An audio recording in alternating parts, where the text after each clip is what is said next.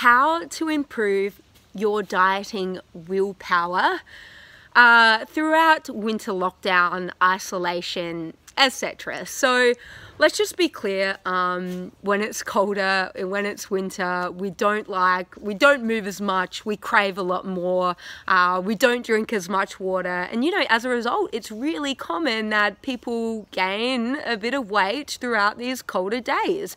On top of all that, we're in lockdown, right? So gyms aren't even available to us, and maybe your motivation's taken even more of a hit because, you know, you're kind of out of your usual routine. Now, the first point I just want to start straight off with is, if you are turning to extreme diet plans, if you are turning to cutting out all the carbs, if you are turning to shake diets, you are going to crave like a lot, and that takes a lot of willpower and that takes a lot of energy. Now, ask yourself, long term, do you want to be relying on willpower to get your results to stick? No, you do not. Willpower is kind of like motivation. You just can't rely on that bitch. Like, they just don't get the results you want long term. And that's why I just hate, like, I'm going to say that word. That is a strong word, but I feel like it's appropriate.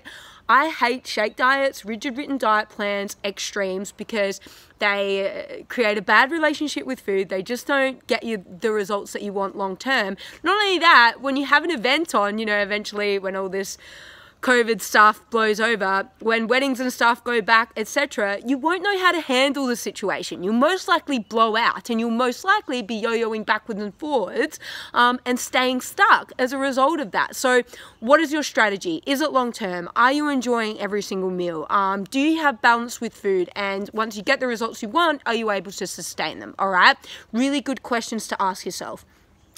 Number two, how to improve your dieting willpower, which we now know is shit. Eat foods you enjoy.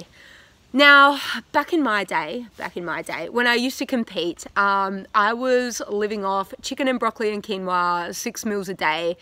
And man, like, the week got hard, and I reached a point where I was just hanging for the weekend, wanting my cheat day, which, as we know, is bullshit and doesn't get the results we want and just creates a bad relationship with food. Anyway, hanging for my cheat day every single week because I just hated my food during the week. I'd blow out on the weekend, make myself feel like shit, and as a result, I started to go downhill from there.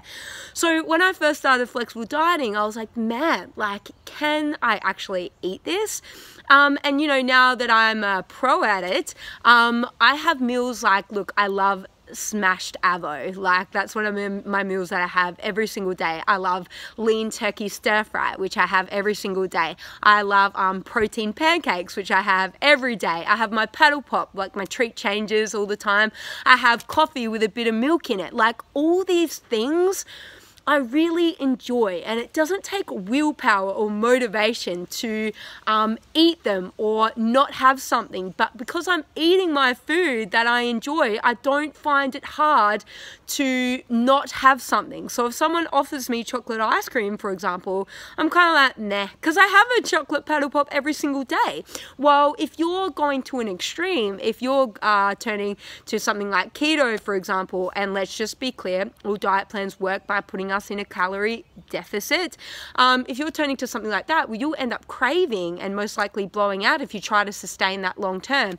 You'll find it really hard to say no to chocolate ice cream because it's not something you have regularly, and if that's something that you really enjoy, you'll most likely blow out on it. All right. It's literally balance. Like, flexible dieting is literally learning balance in its finest. Like, the saying, everything in moderation is kind of loosely flexible dieting if you're not 100% or fully understand macros yet, okay?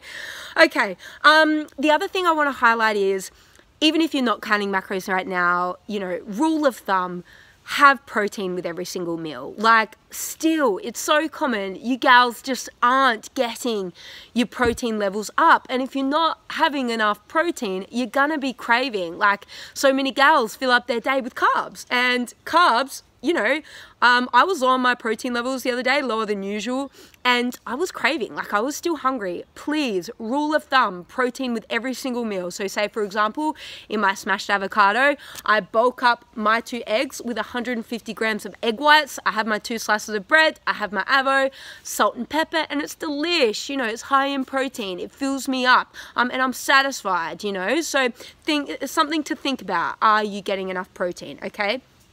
Number 3, and I guess this kind of links into turning to extremes or not turning to an extreme, is have your treats. You know, if you don't have the best relationship with food, it might feel a little bit weird to, you know, have an ice cream every single day, but like, really, like sometimes you have to slow down to speed up, and that's why I tell my gals, like, it's about learning how to eat, not being told what to eat, e.g. written diet plans, just cutting out carbs, etc. That's easy. But if you want to make this shit stick, it's about understanding food energy content and how you can make this a lifestyle.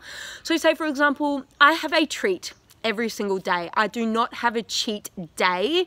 I have a treat every single day. So usually that ranges between, you know, a 78 calorie chocolate paddle pop to a little 30 calorie mini Toblerone.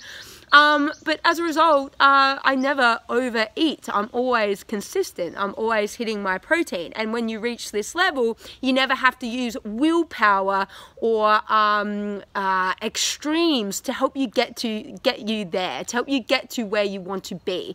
An eating day is enjoyable and quite easy. Now, there is a discipline aspect to it because, say, you know, coming into winter, a common theme is, you know, a lot of gals like drinking a little bit more red wine. Now, as we know, with flexible dieting, you can still have those things. You can still, in moderation, have those things and get to where you want to be. Now, overeating or over drinking is something different. So it's where you have to be disciplined and be like, right, I'm going to have a glass of red wine 2 nights a week, 2 to 3 nights a week, and that's going to be it. And that's where you have to be disciplined. But this is still long term. This is still sustainable. And this is when you start understanding food and understanding that you can still have your treats and your treats in a smart way. That's how you can make this shit stick, and that's how you can make it sustainable. Now, I just want to highlight that even though I'm having a paddle pop as my treat, all my other meals I love. Like, I love my stir fry, I love my smavo, I love my protein pancakes, I love my corn thins with avo on them, you know. So yeah, that's what I want you girls to think about. It doesn't come down to willpower. If you want long-term sustainable change, to feel good, to get where you want to be and then sustain it, this is what it's about. So yeah, a little bit of food for thought. Now, if you have any questions about this, please do not hesitate to DM me, email me, message me, any questions about this, flexible dieting, coaching, training. Please don't hesitate to DM me, email me, and ask. I would love to hear from you. And make sure you download my free ebook, Burgers, Brunches, and a Badass Body. You know, there's some really good, helpful tips about how you can eat the things that you love and still get the results you want. So please download it. Send me a DM. I can send you the link to download it, or just head to the link in my Instagram bio and have a sus. I hope that helped, and I hope you were staying warm and safe and healthy, and have a lovely Thursday.